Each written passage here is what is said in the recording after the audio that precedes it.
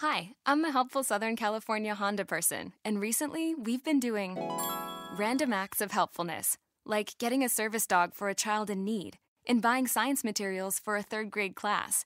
And we can help you too with a great deal on an award-winning Honda, like the reliable and completely redesigned Accord, the 2018 North American Car of the Year. Click the dealer locator link to find a dealer near you and go to SoCalHondaDealers.com to suggest a random act of helpfulness for someone you know. Blog Talk Radio. Hello, folks. How you doing? It's Danny Tisdale, and you're listening to the Danny Tisdale Show. And as we do each and every week, and each and every day for the most part, is try to give you a great show with some of the great leaders and legends and trailblazers in Harlem. And we're doing the same today, of course. Now, before we get started, we want you to go to our platforms and check out our great content. One of those places you can do that is on twitter.com/HWMag. Also on Facebook at facebook.com/HWMag. And, of course, the big boy, our website at HarlemWorldMag.com and also HarlemWorldMagazine.com, where you can check out all the things that's going on in Harlem, around Harlem, wherever you may be. Of course, we've got a nice 20% of our audience is international, and we love that. But, of course, our hub, that's right here in Harlem. And, you know, let's get started because we have another great guest. And we have on the show today Dr. Paul Falkowski. He's known as the godfather of oceanography. I got to ask him about that and see where that comes from. He was born in Harlem. He was educated at City College of New York, where he received his BSc and his MSc degrees. He completed his doctoral thesis in biology and biophysics at the University of British Columbia in 1975. After doctoral research at University of Rhode Island, he moved to Brookhaven National Laboratory to join his newly formed oceanography department. And in 1998, he moved to Rutgers University. He received the Guggenheim Fellowship in 1992 and was appointed as Cecil and Ida Green Distinguished Professor at the University of British Columbia in 1996. He was elected to a number of learned societies, including the American Geophysical Union, the American Academy of the Arts and Sciences, the National Academy of Sciences. He also received a number of awards, including the A.G. Huntsman Award of Excellence in Marine Sciences. You know what, guys, girls, ladies, and gentlemen who are listening, Dr. Falkowski has done tons of work, and in 2018, this year, he was nominated as recipient of the Tyler Prize of Environmental Achievement for his work on phytoplankton as it relates to climate change impact. He shares the 2018 Tyler Prize with fellow biological oceanographer Dr. James McCarthy of Harvard University. He works at the Department of Marine and Coastal Sciences at Rutgers University, doing his influential research on critical role of the Earth's smallest life forms in the evolution of our modern climate. Dr. Falkowski's research lab is one of the top labs worldwide for biological oceanography. And, Doctor, thank you for being on the show. Thank you so much for inviting me. It's a pleasure. And I have to, and it's really fantastic to have you on the show for two big reasons on my part, which is first, one of my subjects that I love, which is climate change, and of course you're from Harlem, so it's heaven on earth for me right now. And again, I want to thank you and congratulate you on winning the Tyler Prize, you and the other doctor. And Jim McCarthy. Yeah. Thank you, Jim so McCarthy. Much. And just for our listeners, I just want to let our listeners know that you will officially be presented the Tyler Prize in a ceremony at Washington, D.C. on May 3rd, 2018. I'm sorry. Go ahead, right ahead. Yeah, it's a pleasure to be here. You know, a few years ago, I was on a French television show, and they came to for 1 week to film me. Wow. And I went back to 3150 Broadway, the Grant Housing Projects, where I grew up for 15 years. Wow. And it was, it brought me back to where I grew up as a kid. And I went to PS 125, which is on 123rd Street at Morningside Drive, and then I went to Junior High School 43. So I spent my formative years in schools in Harlem, and I got a great education from teachers. Yeah, and it sounds like it, Doctor. And I wanted to use kind of the opening question to kind of lay the foundation for the rest of what we'll talk about, and part of it is what you just mentioned. How does a kid from Harlem become an award-winning biologist? And I kind of laugh and snicker, but I know how it happens, but can you tell those listeners, how that happens? Well, I think when you're a kid, you have a lot of interests. Some kids have a lot of interests. And my father used to take me about every second week on a Saturday to the Museum of Natural History. And then as a kid, I would also go to the George Bruce Library on 125th Street between Broadway and Amsterdam. And I would read, and I would the funny thing is, it's serendipitous in a way. A couple of graduate students at Columbia who were living in my building were growing tropical fish. And I went, when I was around 8 years old, to their house. And they gave me a 2.5-gallon fish tank and some guppies. And I started to really, really become interested in growing tropical fish. And I worked after school when I was starting at around 12 years old. And I saved I made, I think, $1.05 an hour. Maybe it was $1.05 an hour. But I used to go, there was a tropical fish store on the north side of the 125th Street, across from the Grant Housing Project, no longer there. But I used to hang out there and save my money up and buy fish and breed fish. And then I got a used microscope, and I started to look at the fish eggs and the organisms that were living in the fish tanks. And I started to get really interested in it because it was fun. So to me, the worst thing about studying biology is it can be very boring if you're in class. But if you're actually learning about life experientially, you're experiencing your microscope or something like this, then it's great. So there used to be what's called a foldoscope, which was $1. It could magnify 140 times. It was invented by a Stanford engineer, Manu Prakash. And I would bet it's called a foldoscope, an origami microscope. You put it together yourself. Wow! And we gave every kid in New York City in the third grade one of those scopes, I think it would be transformative. So there's something that Mike Blumenthal might be able to do with his money. That's right. I mean, it's only costing him a few $100,000 a year. I don't know how many kids we have in third grade, but in New York, but it can't be that many. So. Yeah, and I think you're completely right on that. So to figure out, what's in the water in your pond when it rains, there are many, many things you can do with a microscope. Certainly so. And the other things to think about are within Harlem. I mean, if you're looking around, you see these rocks, for example, in Morningside Park or Central Park, which is in the southern end of Harlem, at 110th Street.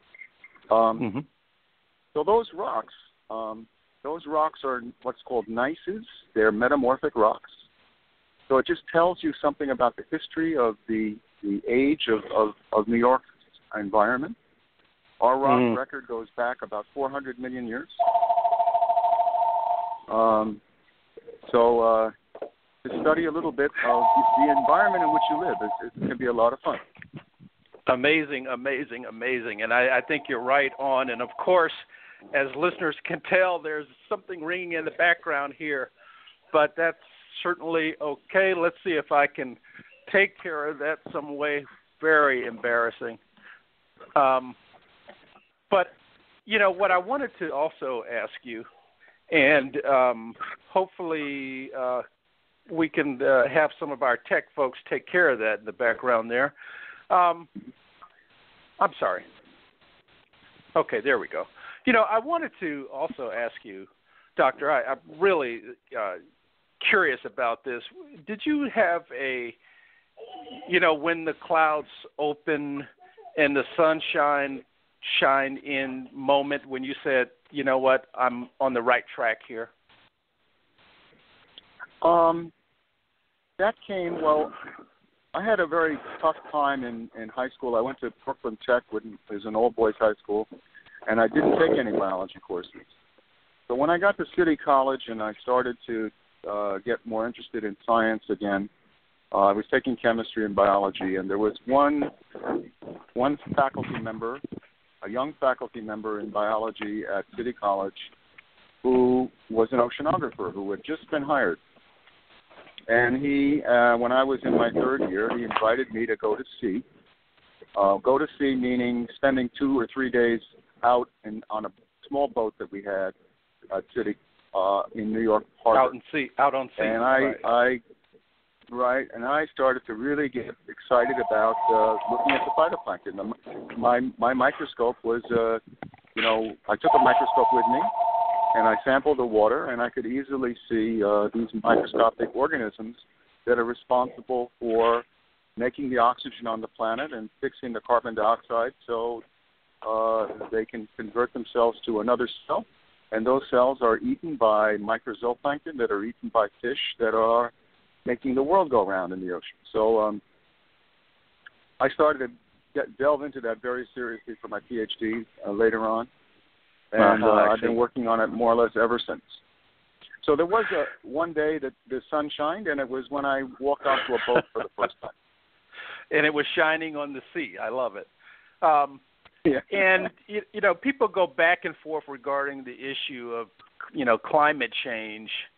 But let me edge into this. We all know something is changing, and it's the climate.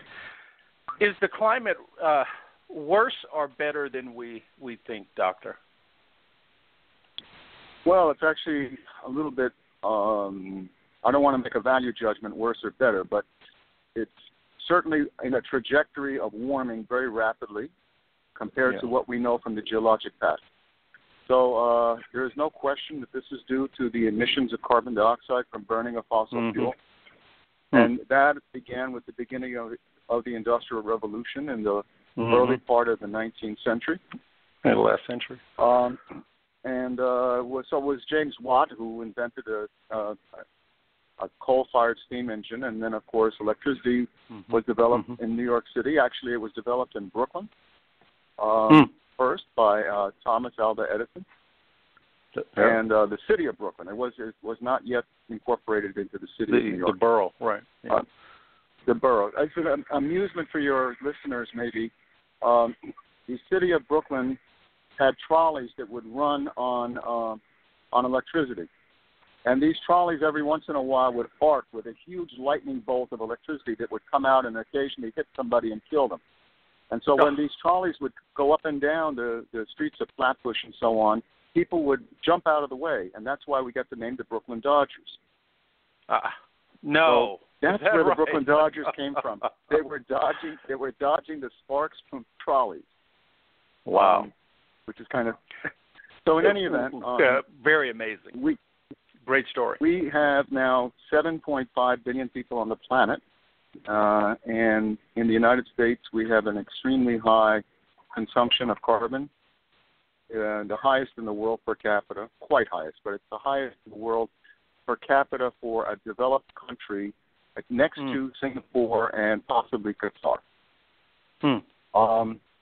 Amazing. So you have to think, it's amazing, right? So you have to think about this. Every time we burn a gallon of gasoline, 1 gallon, approximately 20 pounds of carbon dioxide is emitted from the tailpipe. And that goes into the atmosphere. It's an odorless, clear, odorless gas, and it absorbs infrared radiation from the sun, which is a little bit is a good thing, too much of it too fast, and you start to melt ice caps, and that's exactly what we're doing all around the world now. What's happening now? Right, exactly. So I spent 7 weeks at sea in the Antarctic last year. Many of my colleagues are going to the Arctic this year, and in the middle of the summer, the Arctic Ocean this year probably will have the least amount of ice cover in any year, and we've this trajectory has been going on for decades. So ice is melting all over the world. And this is the first real indication that something is amiss. When you have ice that has been stable for hundreds of thousands of years in the Himalayas, hundreds of thousands of years, and all of a sudden Bhutan will lose virtually all of its ice. Bhutan is next to Nepal. It's one of the highest countries in the world. They harvest that water as it melts in the summer to generate electricity for India. They export electricity, basically.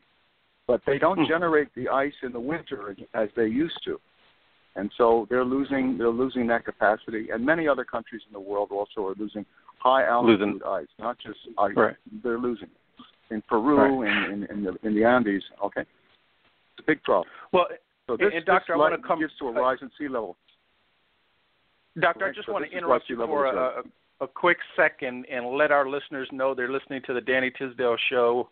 And I'm, of course, Danny Tisdale on Harlem World Magazine, radio. And as you know, we're the #1 company in the world for all things Harlem, and we are having what I think is a great conversation, and it's a conversation that is long overdue. As Dr. Falkowski is talking about it, I'm going to put the numbers out there. Of course, in 150 years, we're losing something we've had for centuries. And I'm curious, Doctor, what can we do locally in Harlem to keep climate change at bay if we can? Well, it's going to be a problem several-fold. So 125th Street is one of the lowest points in the city, as you know. That's why you have an elevated train that runs up the Broadway line. Right. So at some point, as sea level rises, there's going to have to be walls that are going to be built along the Hudson and East River, between probably around 116th Street and 130th Street, where you get hills again. Doctor. No. Yes. Walls built? Yes. Mm-hmm. You're going to have some way of keeping, otherwise you're going to have a river the water out running through the city, right through the middle of Harlem. We're talking about massive rises in sea level over the next century. Right. We're talking about 10 feet, approximately 6 to 10 feet of sea level rise. So in this is going years. to totally change in 100 years. Wow. In 100 years. So this is why I think visually. So, I'm sorry. Go ahead. I'm sorry. Yeah. No, it used to be. I'm going. So that's really where one of the most vulnerable spots in New York City, except for Lower Manhattan. I didn't know that. I didn't know that. Mm-hmm. And visually, I'm just imagining what this looks like in my head, and all I can say is, wow, that's incredible and astonishing. Yeah. It is. It's hard to imagine. It is very hard to imagine. Can we do anything between now and that time so that doesn't happen? Well, obviously there are many attempts across the world when this was what the Paris Accord was to do, was to reduce very dramatically the amount of carbon that is emitted across the planet. And the culprit, the number one concern all around the world is electricity generation using fossil fuels. So we have old coal power plants, which are hardly used anymore in the United States. It's at least on the eastern seaboard until you get to Pennsylvania. They're hardly used. They're backup generators for PSE&G in New Jersey. There's a few of them that are backup still, I believe, for Con Edison, but mostly Con Edison has switched over to natural gas, which is still a fossil fuel. Right. I'm still stunned by what you were saying seconds ago, and would love to kind of continue talking about that. I just want to make sure I have this clear in my head.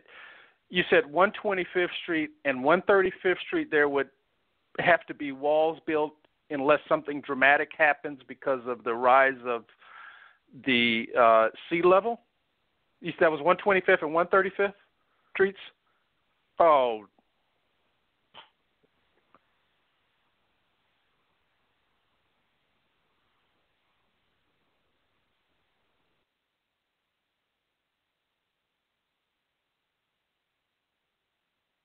Hello, Dr. Falkowski.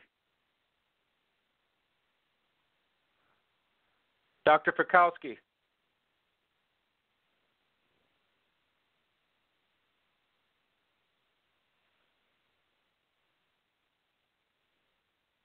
Well, folks, I want to apologize. For some reason, we have lost our connection with Dr. Falkowski, and let's see if we can get him back on the line. Dr. Falkowski.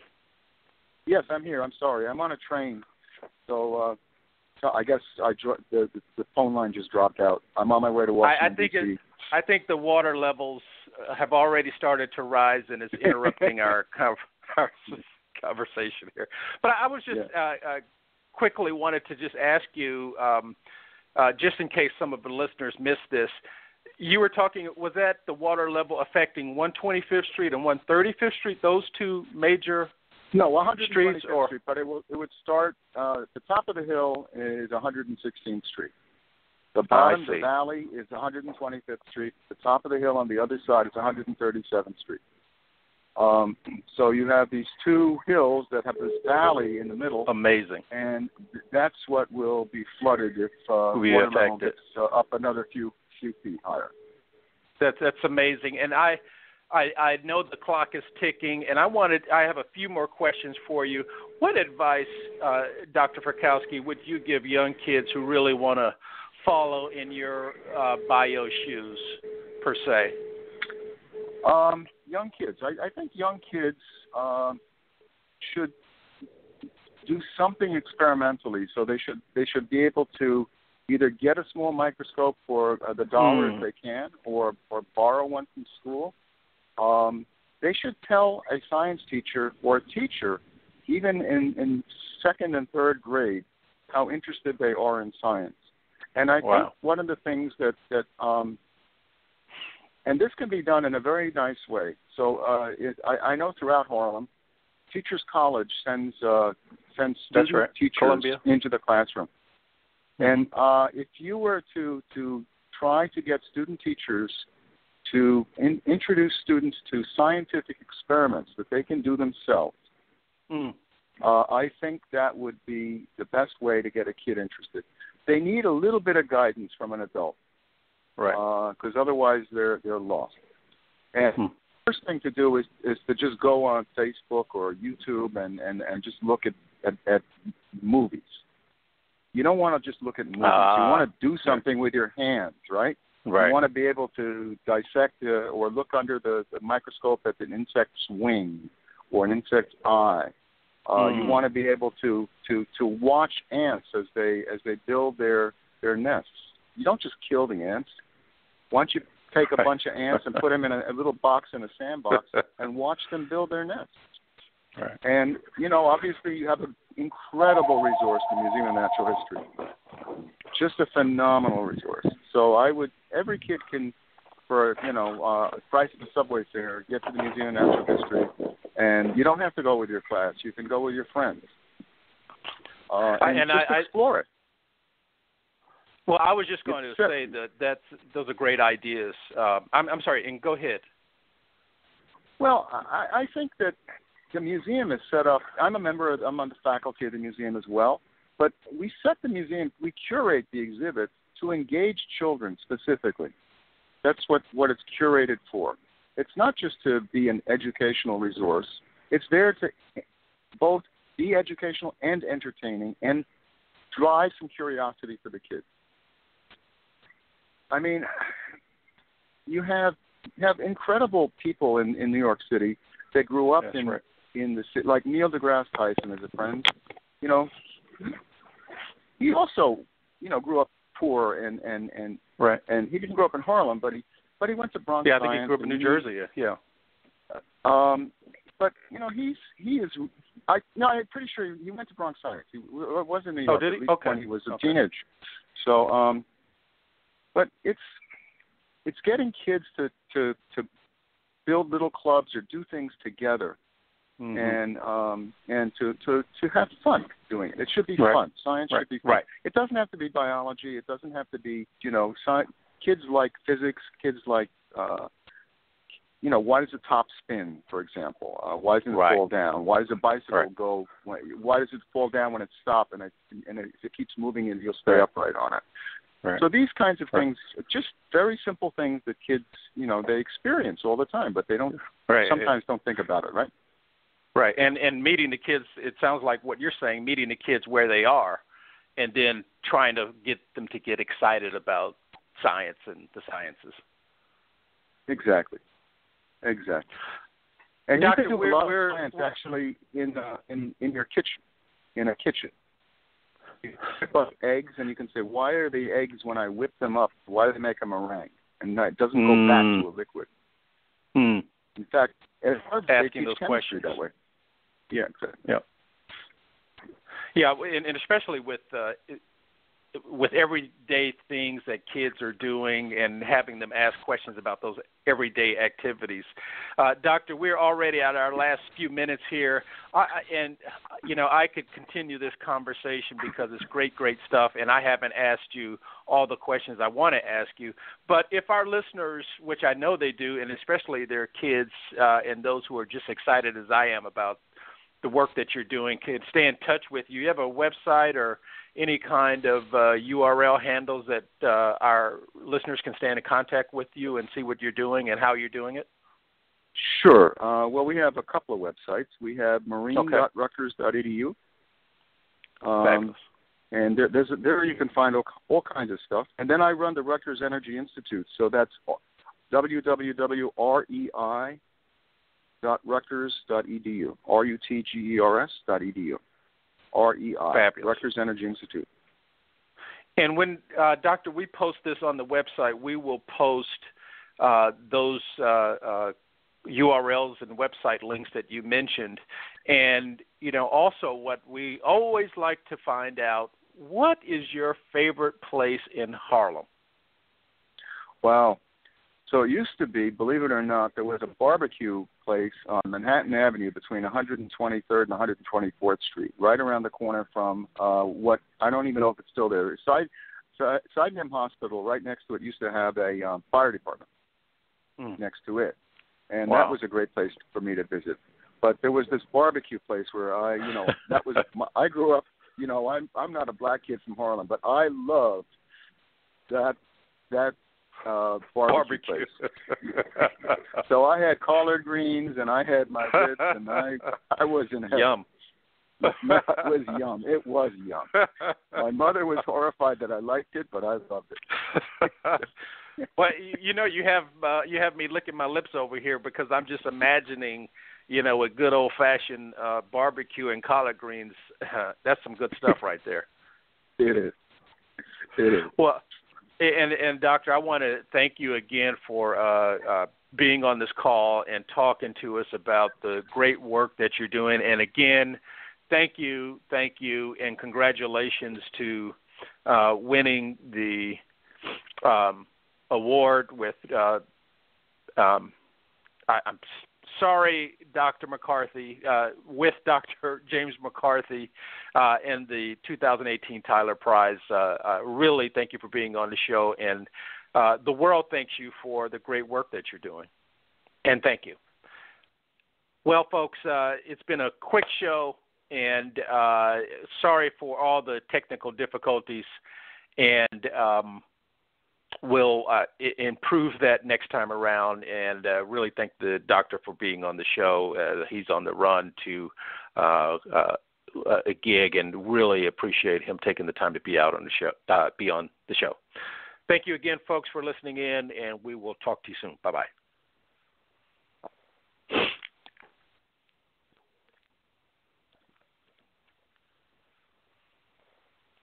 Rediscover Cupid, Bacchus, Hermes, Medusa, and other beloved mythological heroes and gods at the Getty Villa, an enchanting recreation of an ancient Roman country house in a quiet canyon overlooking the Pacific Ocean. Discover masterpieces never before on view and explore the Getty Museum's Greek, Roman, and Etruscan treasures. The Getty Villa, located just 1 mile north of Sunset Boulevard on the Pacific Coast Highway. Reserve your free tickets today at getty.edu/villa.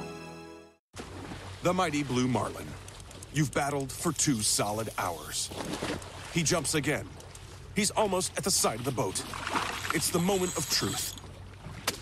Because there's never been a better time to test drive the 2018 Mercedes-Benz GLC. With a smooth 9-speed transmission, it loves to run. Set course for your authorized Mercedes-Benz dealer. Visit MBUSA.com/GLC to learn more. Mercedes-Benz, the best or nothing.